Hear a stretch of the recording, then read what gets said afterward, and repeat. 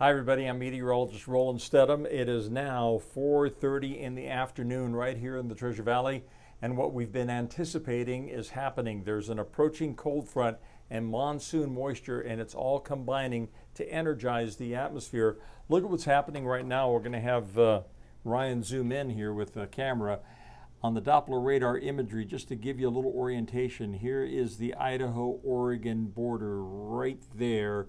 And we have a very strong thunderstorm that's now approaching Vale, so it's pushing into northwest Malheur County. This thunderstorm is believed to be generating nickel-sized hail and 55-mile-an-hour winds. Then this thunderstorm that's moving over Baker City right now is a severe thunderstorm. In fact, the severe thunderstorm warning is in effect here for the next about 45 minutes or so, and it is generating quarter-size hail and 60-plus mile-per-hour winds. Don't go away.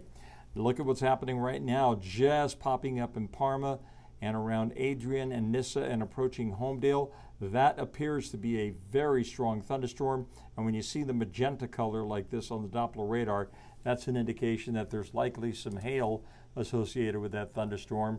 And then all of a sudden, coming off the Owyhee Mountains to the south between Melba and near Lake Lowell approaching Nampa, it looks like we have another thunderstorm that is in the making. So with these strong thunderstorms this evening, we can anticipate some areas seeing gusty winds in excess of 55 miles per hour. Blowing dust and sand is common with this scenario, possible hail, down trees, which would equate to power outages. Here's the thing, the temperature reading right now in Boise, at least at 4:30, it's scorching, 106 degrees. This should be the last of the really hot days that we're going to be seeing.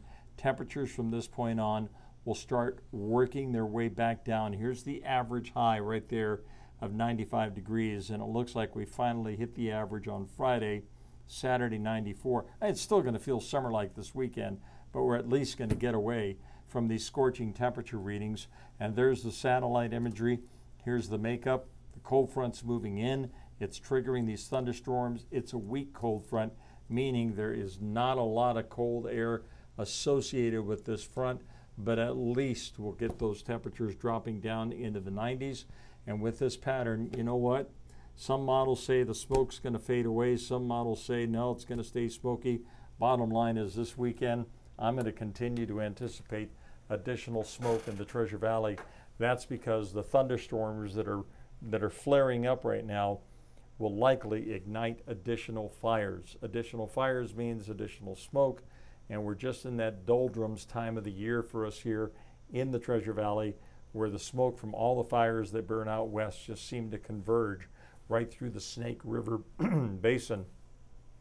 Smoke's been irritating me in my respiratory system. I've definitely had a few coughs every now and then, and it's all because of that. So take it easy on healthy air quality. Hopefully the air quality will gradually improve, but I would just say summer-like conditions this weekend, but we're getting rid of 105 to 106 degree temperature reading. Goodbye. I hope that doesn't come back anytime soon. Don't forget, you can always catch the latest forecasts on CBS2 and also on idahonews.com. 24 hours a day, I'm always updating the latest on the weather segment there, as well as the rest of our crew on the weekends and in the morning. So thanks for tuning, everybody.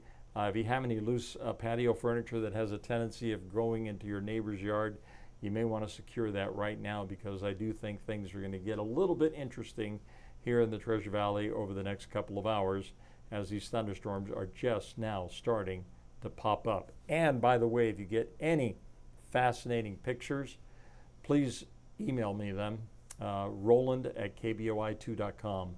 Roland, R-O-L-A-N-D, at KBOI2.com. Love to put the pictures on the air later on tonight. All right, see you soon.